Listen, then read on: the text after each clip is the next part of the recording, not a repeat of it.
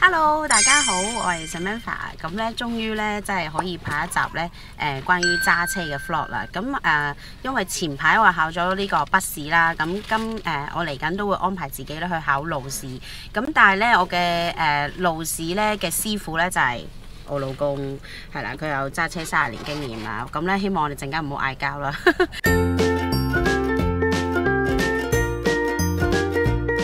因為多數咧伴侶咧教揸車咧係會嗌交好多嘢咧，就你等陣啦咩？希望唔會啦。咁我希望練多幾次啦。咁我哋咧而家身處嘅位置咧就係我哋屋企嘅停車場嘅附近啦。咁我老公就話，因為其實我本身都有揸車經驗嘅，喺澳洲係啦，咁就唔係喺香港嘅。咁咧但係就因為事隔都有成4年啦，因為我之後有返香港，咁香港太方便，我都冇去特登揸車啦。因為即係你搭巴士啊、搭港鐵啊都好方便啦，係咪？咁跟住咧，而家咧就因為美國咧，你冇車咧真係好難生活，再加上我住郊區啦，咁所以咧，我決定今日終於可以完成翻攞綠卡之前一路想要做嘅嘢，就係要考車牌。咁咧為咗要成功考車牌咧，我就決定跟老公學揸車幾次先。咁嚟到停車場咧，先學咗泊車啊、開車啊。咁因為你都知香港同美國係唔同嘅，就係左右駕啦，係啦。咁我都要熟練下。咁咧不過咧，即係我覺得有啲冒險嘅就係帶馬仔啦。咁但係都冇辦法，如果唔係就冇人湊佢啦。咁事不宜遲啦，咁我哋就正式開始啦。咁俾大家咧去睇下我揸車嘅技術啊，希望唔好失禮，唔好失禮啦。好啦，俾大家睇下呢個環境啦。呢個停車場咧非常之幽靜嘅，係啦，絕對係冇乜人。雖然都有車經過，係啦。咁我就喺度練習啦。好啦，咁咧首先要做嘅咧就係要調校個鏡先，因為我身高咧實在太細粒啦，同咧爸爸咧係唔同嘅，咁所以一定要校咗倒後鏡啦，校咗啲側鏡啦，因為睇嘅嘢都唔同。咁同埋咧，連隻腳都要校，因為咧太矮啦，我要校翻前張凳，如果唔係咧，如果吊腳啊變咗，係啦。咁第一次揸 Toyota 啦，咁咧就希望 OK 啦，係啦。因為之前我係揸呢個 Kia 同埋 Ford 嘅，咁就相信都冇乜分別嘅，只係技術上嘅問題啫。好啦，係啦，我爸爸咧就喺度校緊前面嘅 camera。阿仔唔好喊啊，得啦，知啦，架車唔喐咧，阿仔就會喊噶啦。係啦，就係咁，好啦。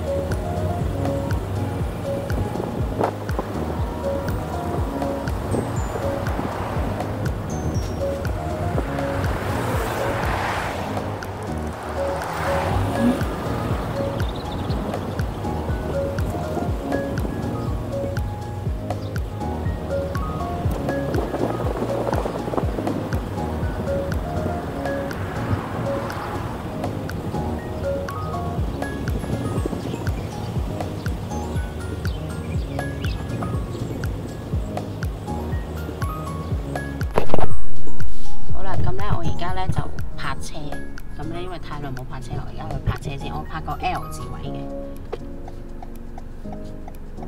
其實打邊邊都冇所謂啦，係咪？你想入邊度先？入嗰邊啦。你係咪而家係向前定向後先？首先向後先啦。咁而家係咪向後先？你要睇呢度。向後呢邊啊！我意思係。你未入後波。我知啊，你問我嘛，咁我梗係未入啦。咁我而家向呢邊打呢盞燈啊？唔係，你就打呢邊 ，OK。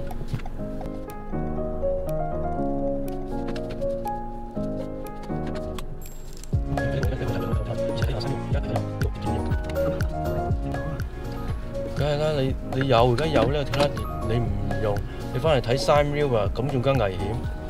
我唔知而家係咪可以繼續咩嘛？嗱，咁幾好，你睇到個4方正，佢俾你用㗎，佢話咗。可以再後少少嘅，再後少少。係啦，再後少少得。再後？你話紅色唔好嘅？紅色唔可以過呢條線。冇啦，冇得過啦。咁你自己出去睇下，仲有幾多？拍咗你自己出去睇下。自己啊。好啦，咁我出去睇下啦。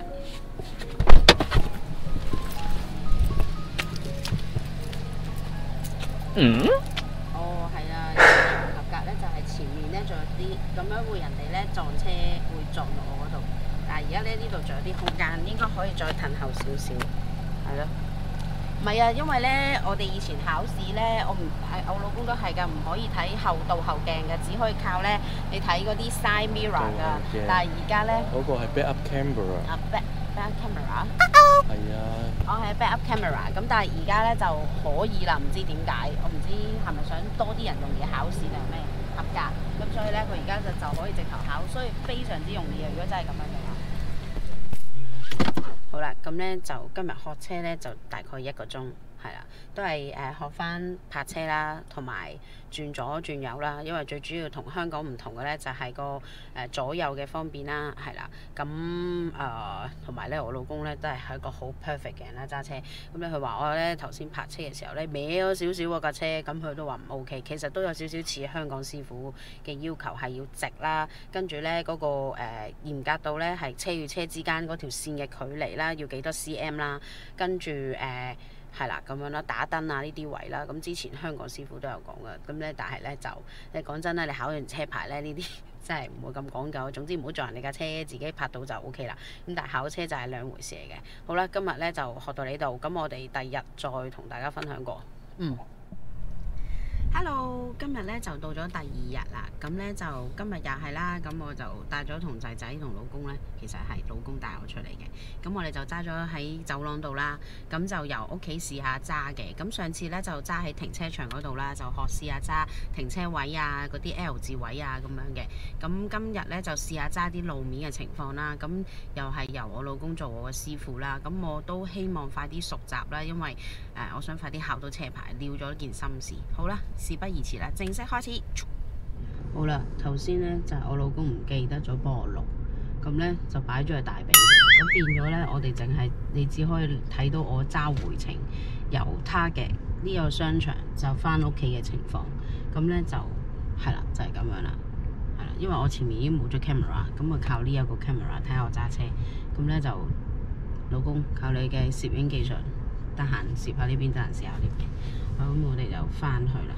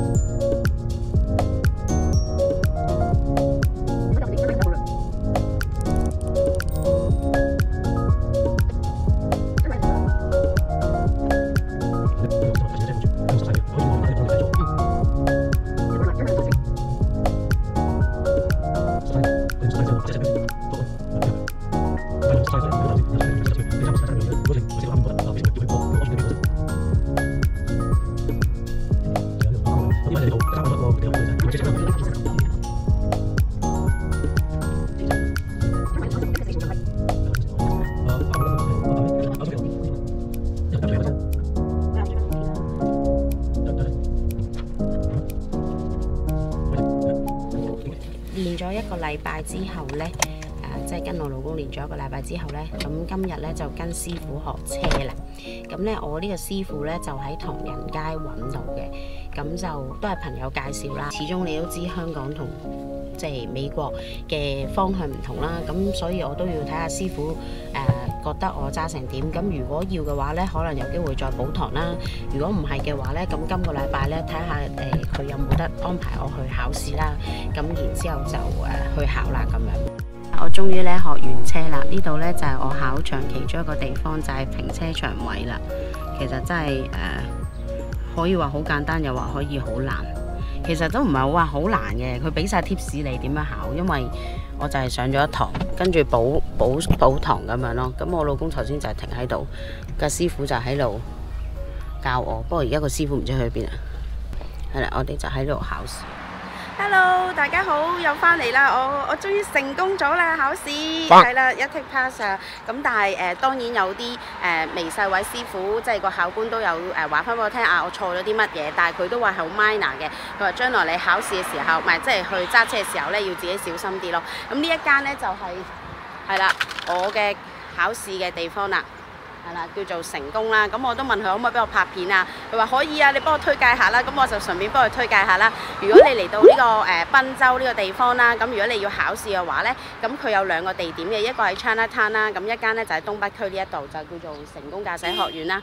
咁咧佢就有中文語言同埋英文語言啦。咁但係個師傅咧都係講廣東話多嘅，係啦咁樣。咁你而家我身後嗰個咧應該係個學生嚟嘅。咁前日個師傅咧都喺度，都係同一個人。咁就我見到哇，今日好多學生啊，成16歲，全部啱啱咧新鮮滾熱辣畢業咧。跟住之後就爸爸媽媽咧就車佢嚟呢度考試咯，係啦，勁多學生，無論係講廣東話啊定係普通話都係一樣嘅。咁今朝早咧有人都失敗咗啦。我啱啱入去嘅時候咧，有一個唔係好識講英文嘅人咧，就考試失敗啦，係啦，就話佢唔明白師傅講咩。總之咧，我今日係好興奮嘅，因為咧我係喺呢一度考嘅，係啦。咁佢話俾我喺度拍，咁我就特登俾個大家睇呢個環境，就係呢度啦，成功。好啦，我哋講到咁多先啦，下集再見，拜。